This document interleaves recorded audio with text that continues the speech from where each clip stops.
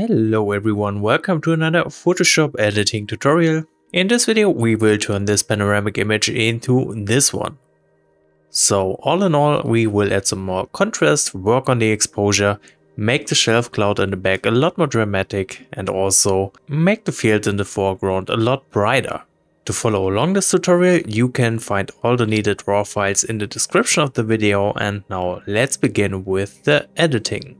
Here we are in the camera raw editor for the basic raw adjustments. First, of course, I already have opened up the panoramic image. If you want to know how to merge it, that's pretty easy. I'm just selecting all the vertical shots like this, then right click on that selection and go to merge to panorama. Depending on how many images you are merging, this will take a while, but you will end up with something like this. You can of course play around with the settings here, but I kind of prefer working with this base shot. So let's hit merge. Once that is done, you end up with an image like this. And of course we do need to crop this a little bit to get rid of those gaps on the edges of the image. The focus for this image of course lies on the shelf cloud in the back. So I'm going to take away a bit from both sides here. I'm trying to centering this cloud. Maybe take also a bit away from the top part, but that looks pretty good to me. Alright, nice. Now the exposure is really good already. You can see there's no underexposure and no overexposure whatsoever looking at the histogram. For the next step, I do want to change the profile from Adobe Color to Adobe Standard, just to have a bit more neutral image. Then for the basic stuff, on the white balance, I'm going with the auto setting, which will give us some very good natural color tones, which is exactly what I want here. Then I'm heading straight to the texture slider and bring that up a notch. And I also raise the vibrance a bit. Okay, now if you're wondering why I don't adjust the exposure here, that's because I do want to do that with local adjustments. Because changing those sliders globally would just not look that good. So let's head straight into the masking panel, and I do want to start working on the sky first. Therefore I'm using a linear gradient. Let's drag it down like this maybe, and right away bring down the exposure. I don't want the top part to be that bright, so that will be very helpful in making this whole shot look a lot more dramatic. Alright, next up, we made the image darker, so now the field in foreground needs to be a little brighter. For that reason I am going to use a color range mask and simply pick a color from here. You can see we get a really good selection for that field. And in here I'm simply bringing up the exposure. I also want to bring up the saturation.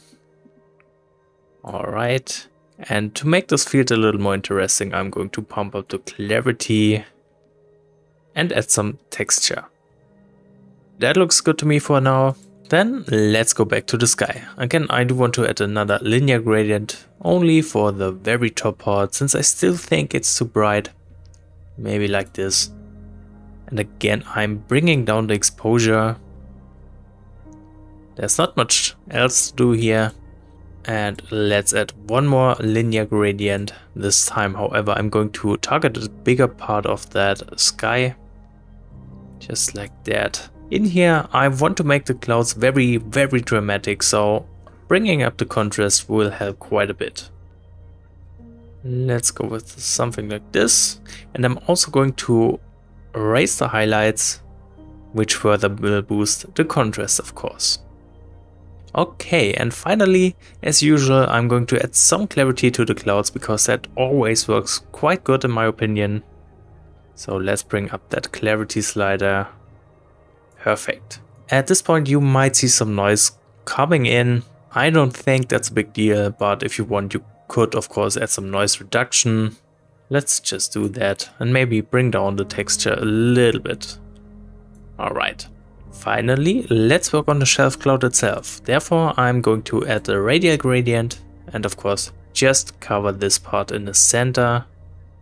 Just like that. Make it a little thinner. Okay.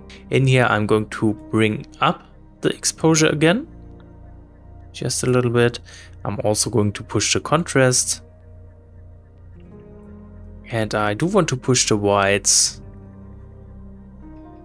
And maybe add a little more clarity in here. And this makes this cloud look very scary. Perfect. Finally, I do want to add another linear gradient for the sky. Like this. And again, just bring down the exposure a bit. Perfect. Now at this point I might decide to crop the image a little more. Also I want to straighten it. I just saw it's not really straight, so let's do that. Okay, and I'm taking a bit away from the top again. Alright, that looks really cool. So at this point there's not much left to do actually. Maybe we could head into the color mixer tab, play around with the orange luminance to make the field a little brighter. Maybe also add some saturation to it.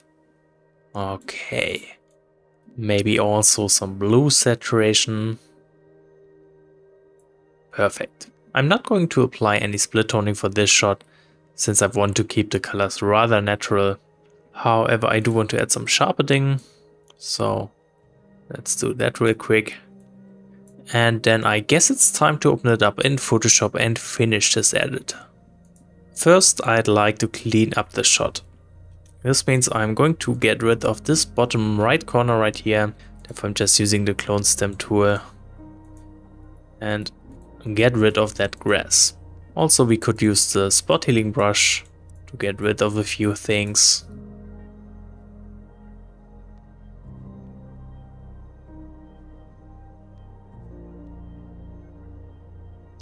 Okay, up there in the clouds there's a little leftover from merging the panoramic image. I think I can fix that using the clone stem tool.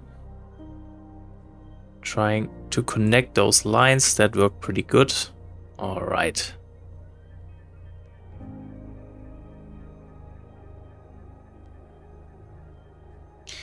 Then next up I have the feeling I need to straighten that horizon here a little more.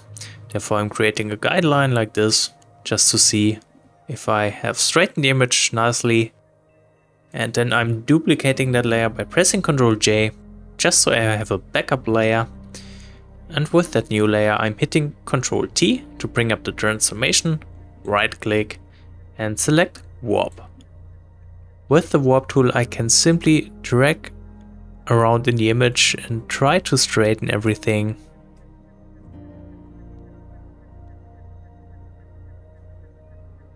Okay. It is not perfect, but it's a lot better.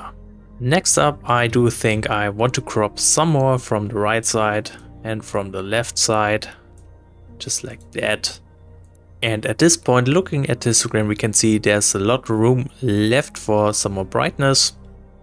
So in this case, let's add a levels adjustment layer and bring that point for the highlights down, and thus making everything a little brighter.